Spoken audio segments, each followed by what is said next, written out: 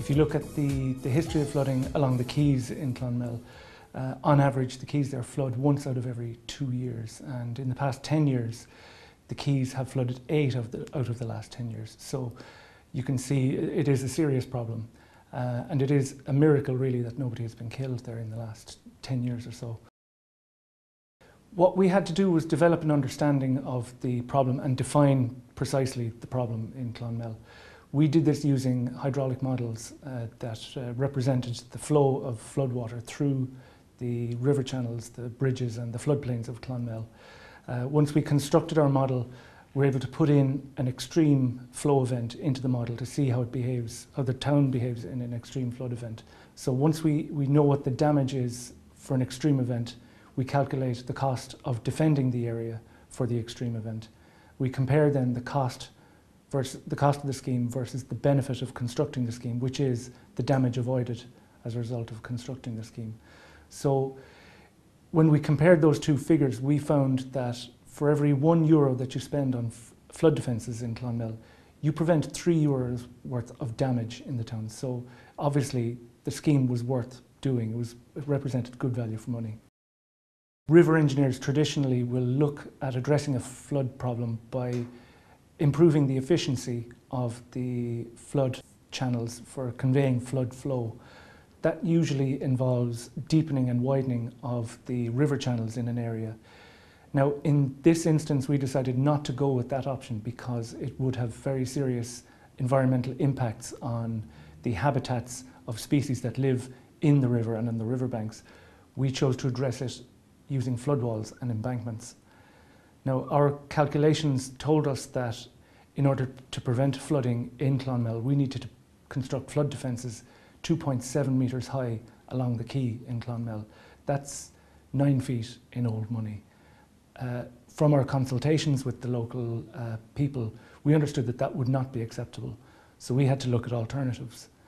The proposal we came up with was to construct a low-level 1.2 metre high quay wall and put demountable flood defence barriers on top of that wall when required, when there was a flood warning.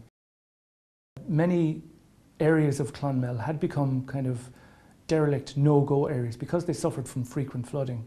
Those areas now will not suffer from frequent flooding and will now become suitable areas where people can set up new businesses or construct new residences. Many local businesses are operating now without insurance, but now that the scheme is complete, they will be able to insure their business against many risks that they may be exposed to.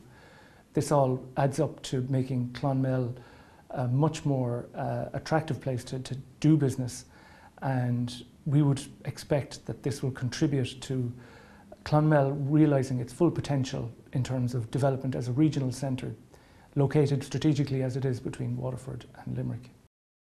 Through our work in Clonmel, we worked very closely with the community, and we've had to go down and study past flood events in the immediate aftermath of events, and we've witnessed the devastation that flooding causes in Clonmel. So we would see that people's houses are ruined as a result of a flood.